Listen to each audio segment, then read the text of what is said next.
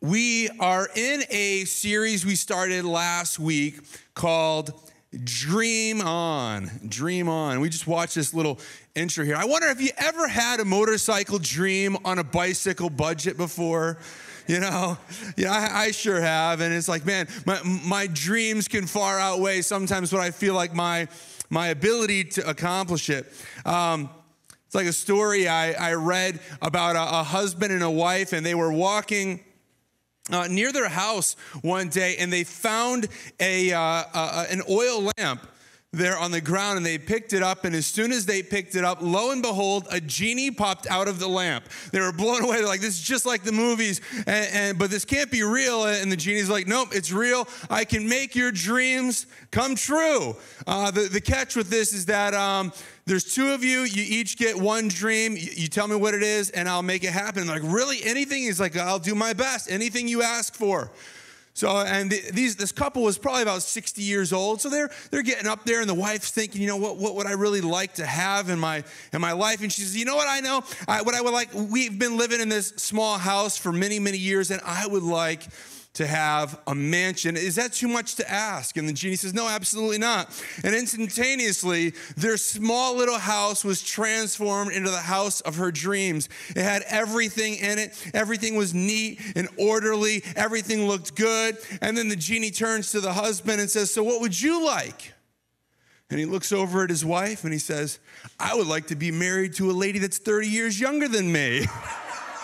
So the genie says, not a problem. Poof, and like that, he was 90 years old. So sometimes we got to be careful what our dreams are. Got to be careful what you wish for. Have you ever had a dream that was bigger than you? Something that you couldn't accomplish on your own? Has anyone ever had a dream like that before? I think we all have had dreams. But there's a problem with dreams.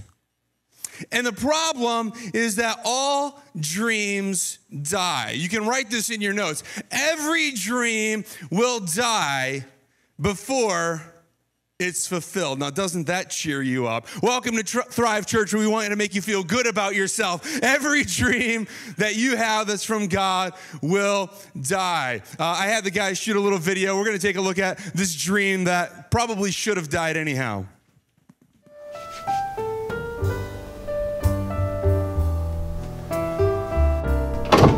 Number one. Yeah, you're up.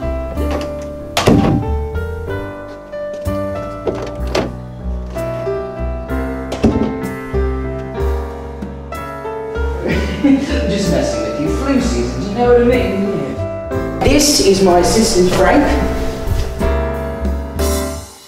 So, Mr. Napolipovsky, is it? What makes you think that you'd be right for this production? Well, marvelous, fantastic, great. Now, what will you be singing for us today? Well, something truly beautiful that I'm sure you have never ever seen before in your life. It's a rendition of a very well-known song, and maybe my mom helped out a little bit, but we shall see. Okay, a little bit different, but go ahead, take it away.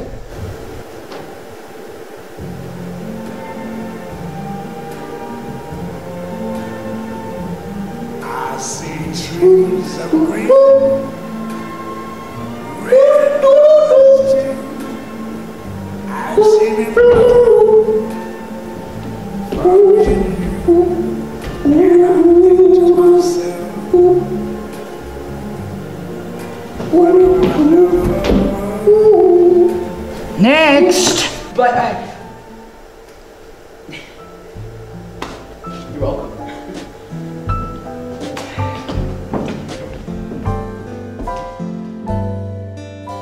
So as you can tell, we need some more actors. But have you ever had a dream that maybe you just couldn't achieve it no matter how hard you tried? But see, every dream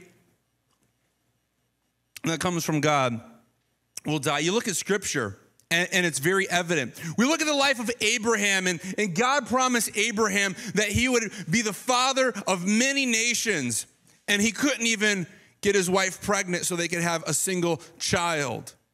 They went through this long period where the dream seemed like it was dead. Take David, for example. The prophet Samuel came to David and said, "You are going to be the next king over Israel. Your days of watching sheep are numbered."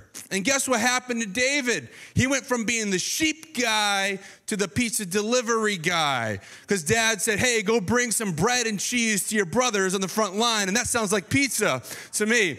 22 years it went from David being given this vision of being king over Israel to the time he actually was. Jesus, he came as our Messiah, and guess what happens? Shortly thereafter, he gets crucified on the cross. It seems like the dream is now dead. It's like grapes.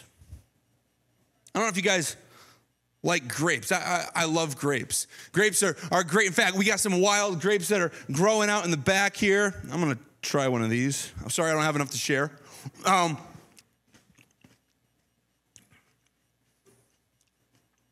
Give me a minute, or I'll be spitting more than normal. The problem with grapes is they say that on average, from the time you plant it, it's a minimum of 3 years before you're ever going to produce a grape. So you plant these things and you want some grapes, and you don't have any. You want to make some wine, and all you have is a bunch of vines sitting around. And the dream that you have seems like it's dead. It's not producing any fruit.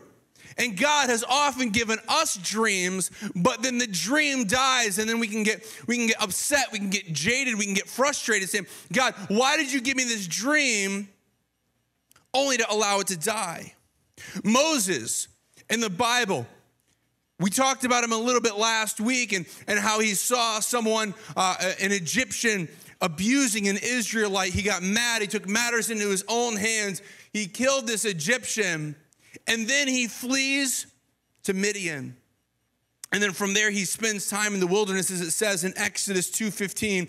It says, "And sure enough, Pharaoh heard what had happened, and he tried to kill Moses. But Moses fled from Pharaoh and went in the land of Midian." Scripture tells us that he lived there for 40 years before he ever came back to work on fulfilling the vision. And that was only part of the dream that God had given him. The true dream was for Moses to lead the people of Israel into the promised land. And that wouldn't happen for even many years further than that. But in your notes, jot this down. The dream gives us the motivation to go through the wilderness. See, there's a wilderness that you may have to go through in your life. There's a hardship that you may have to go through in your life. But it's a dream that God gives us that gives us the motivation to go through this wilderness that sets before us. See, the wilderness is not there to punish us. It's there to educate us. Because as Moses is out there in the wilderness, he's learning things. He's learning responsibility. He's learning how to communicate with God. Last week, we also spoke of Joseph. Joseph is the dreamer. We hear a lot about his dreams that he has, and we talked about how he was a tattletale. He was boastful. He was kind of a jerk to his brothers. Man, he was doing all kinds of things. He'd get these crazy dreams about his brothers bowing down to him. And the first thing he did was go and tell his brothers. And I don't know if you have a little brother, but them coming and telling you, "You're going to bow down to me one day," probably won't go over very well. And it didn't go over very well here. The problem was that Joseph had this dream. What he didn't realize is that it was an incomplete dream. He saw the destination, but he didn't see the journey. He saw this image of his brothers bowing down to him, but he didn't see what he would have to go through to get there. And in Genesis 37, verse 18, it says, "When Joseph's brothers saw him coming, they recognized him in the distance, probably because this flashy rainbow coat that he was wearing. They say, oh, that's Joseph. No one else is dressing like that around here. We certainly aren't, because that's Dad's favorite. And as they approached, they made plans. This is how loving this family was. They made plans to kill him.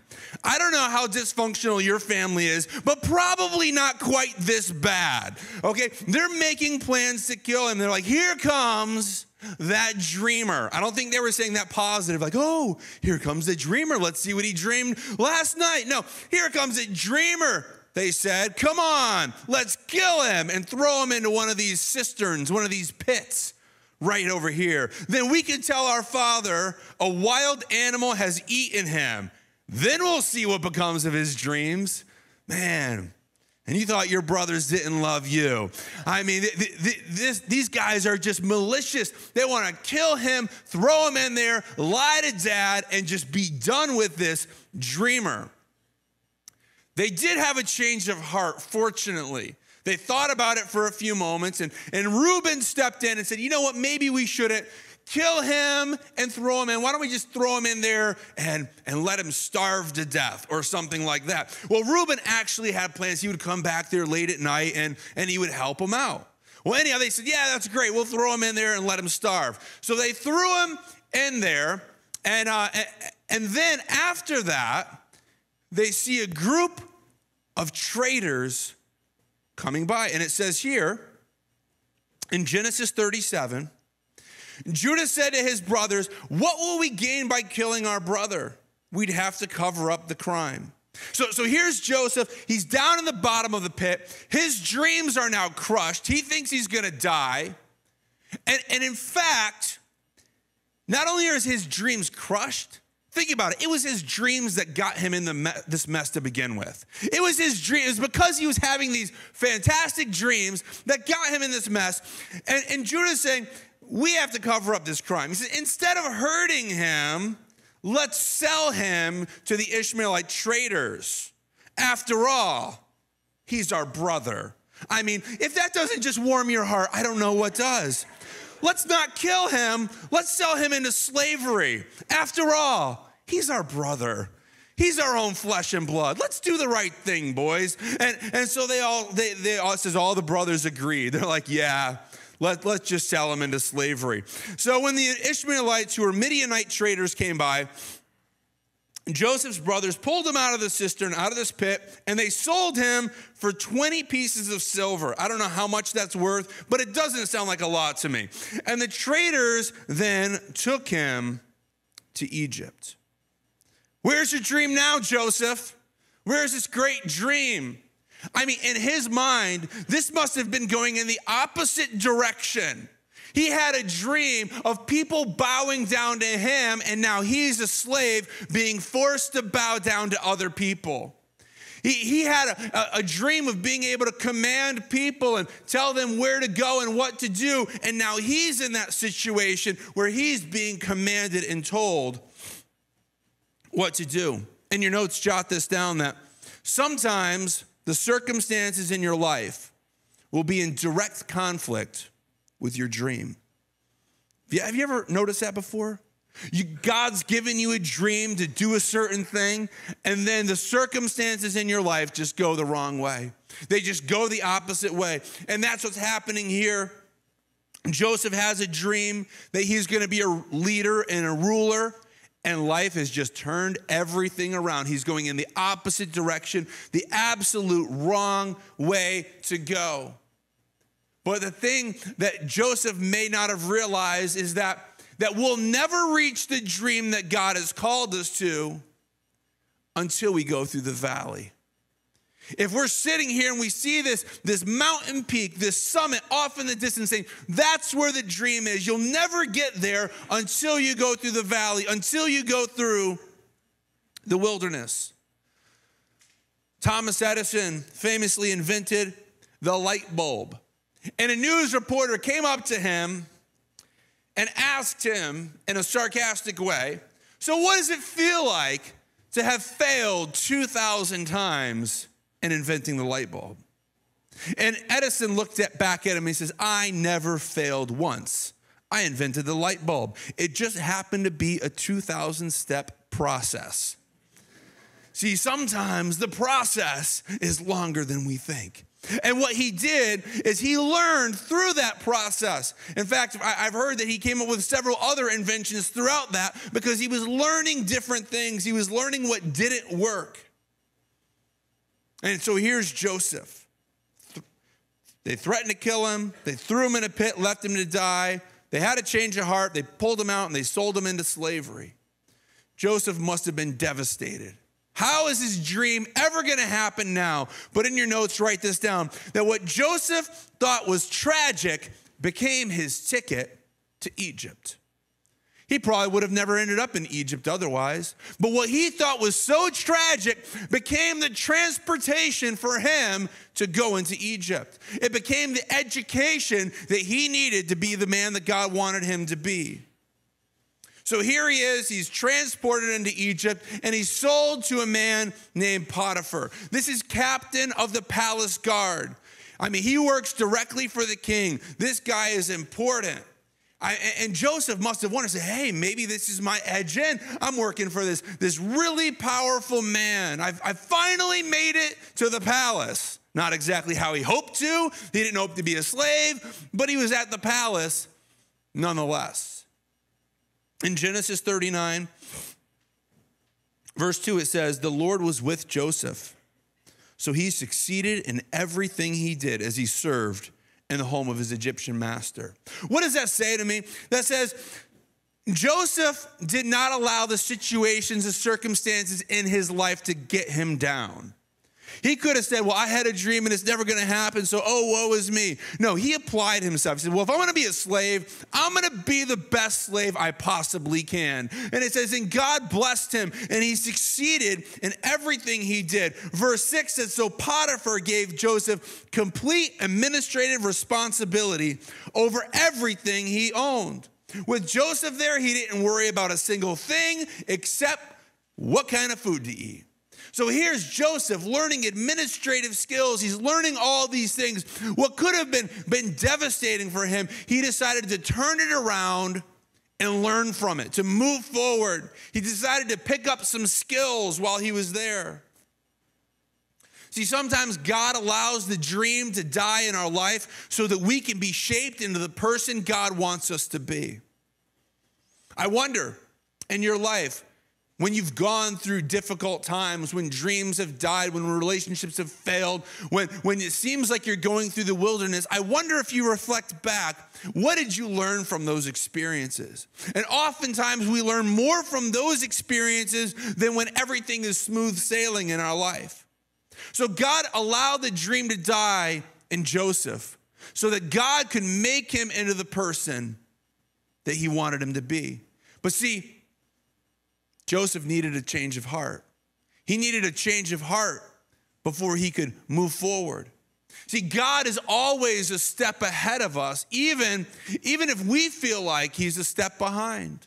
Have you ever felt like God is a step behind before? God, why are you letting this happen? Why can't you just keep up with this? Why can't I move forward? God, why aren't you directing my path? God is always a step ahead of us. And don't let the circumstances in your life change the dream that God put in your heart.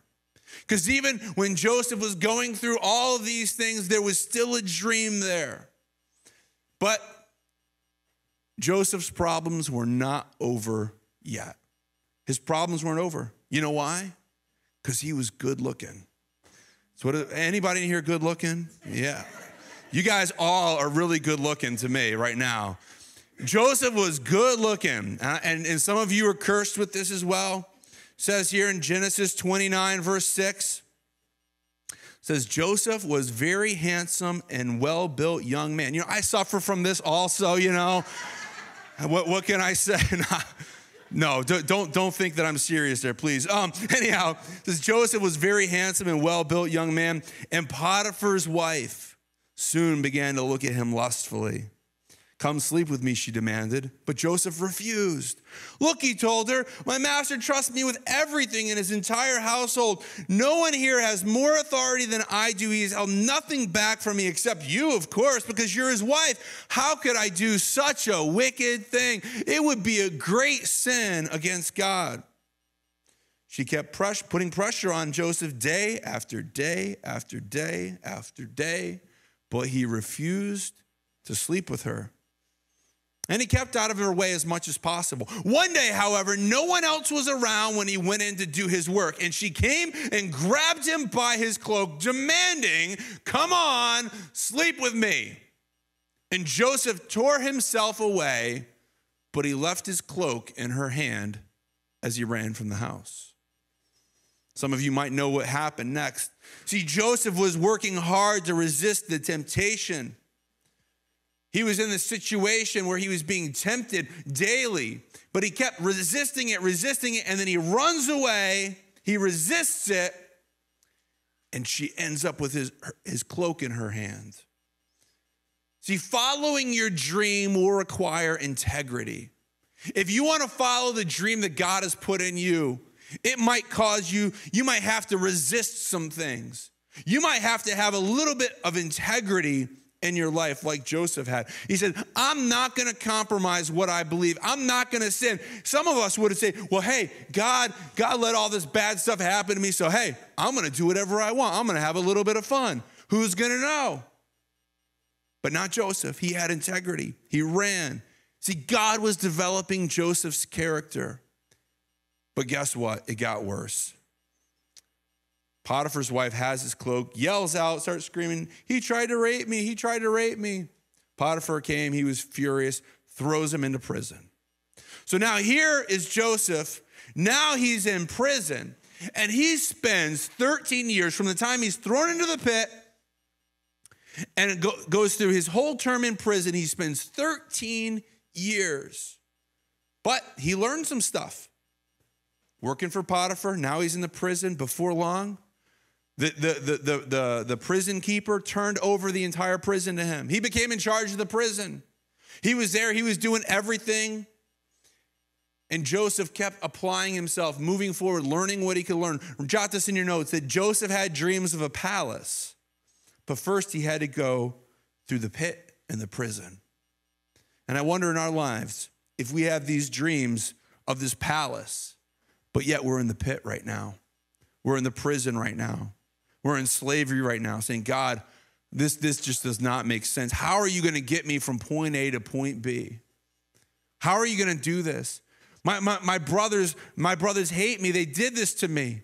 They were jealous. They were disapproval. Maybe in your family you have a dream. People are saying, no, you can't do that dream. You got to just do this. Friends, family members, other people say, no, there's no way you can do this. Don't let someone else's disapproval or jealousy hinder you from dreaming.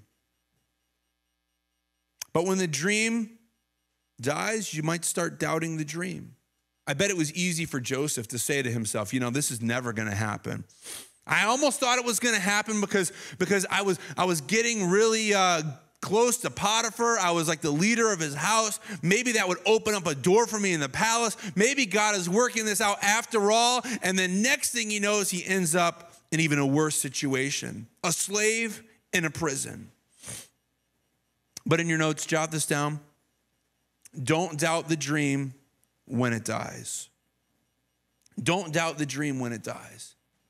Because you might be going through it, and even though it dies, it doesn't mean that it's invalid.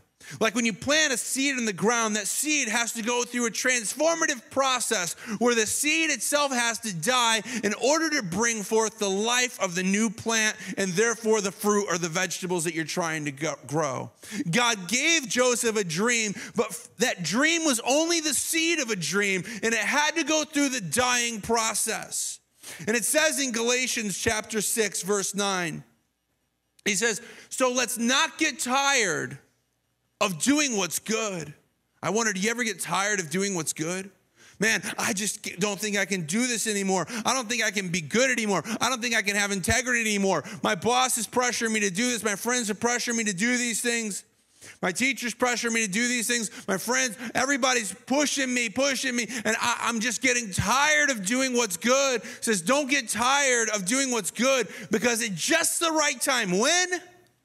At just the right time. Underline those words. At just the right time. When is the right time? I don't know. And you don't know.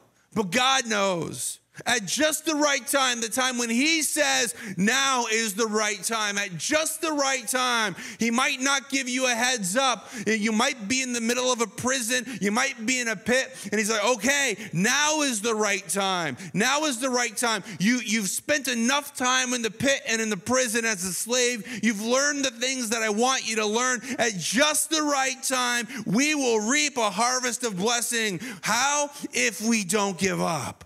If we don't give up. But are we giving up on the dream that God has put in us? The dream that maybe we're going to share our faith with people. The dream that we're going to make a difference for God in this world. The dream that we're going to teach. We're going to influence lives. The dream that we're going to help those that are hurting. The dream that God has put in you. Are we getting tired? Are we tempted to give up?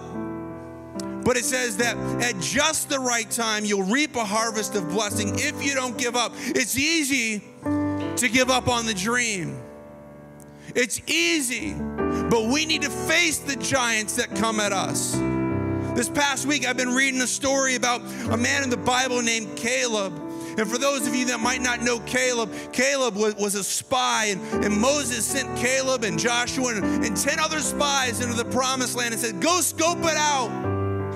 And they came back, and Joseph and Caleb said, yeah, we got this. We got this. And the other 10 spies said, no, there's giants in that land. There's giants that we can't go in there and defeat them. We're like grasshoppers. And Joshua and Caleb said, no, we got this.